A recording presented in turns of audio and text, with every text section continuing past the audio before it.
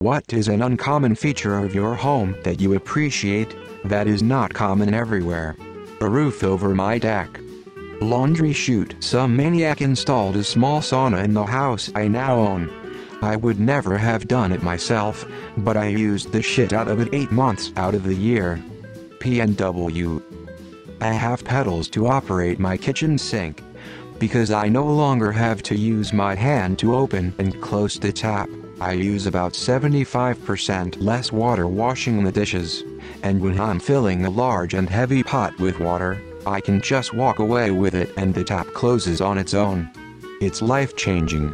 My bathtub is nearly 2 feet deep. Not a freestanding clawfoot but a standard-looking built-in tub with a shower. I love that thing. Landlady put a hot water spigot into the sink. No kettle, no microwave, no waiting for the faucet to eventually spit out hot water, just instant hot water with a turn of a lever. It's silly how helpful even that small amount of convenience is. A roof terrace.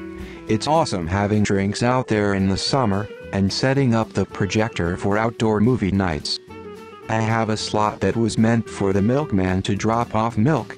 It is sealed off enough to prevent anyone from getting in from the outside, but during most of the years it acts well enough as a cool box that I can store bottled water or other beverages in there and keep them chilled. Our coat closet has a light that comes on automatically when you open the door, like it does in your fridge. House was built in the early 20s.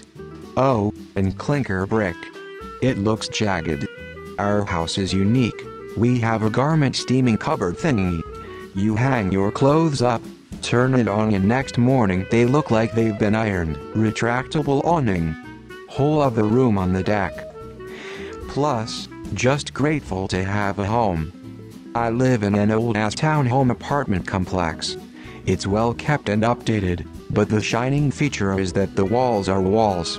Unless someone really makes an effort, I can't hear a damn thing around me.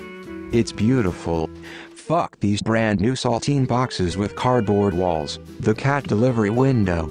Our apartment was originally a 1-bedroom, but our cheap-ass landlord decided to make it a 2BR by adding a cheap wall halfway down the living room.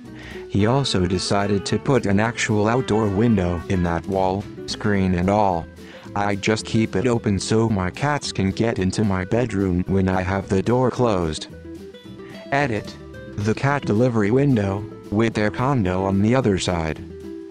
https://imgur.com/a/ihu1jis. Original stained glass windows, strategically placed to reflect stunning prisms at different times of the year, and every year we've been here, we find a new area that's been highlighted. Truly remarkable. Source: moved to Oak Park, IL, from a big city in another country, with zero idea that this was even a thing. My backyard shares a property line with a several hundred-acre nature preserve. I can walk out of my backyard with my dogs into the preserve knowing it's protected lands on the outskirts of a small town that isn't growing. It's the biggest reason we bought the house. I love it every day.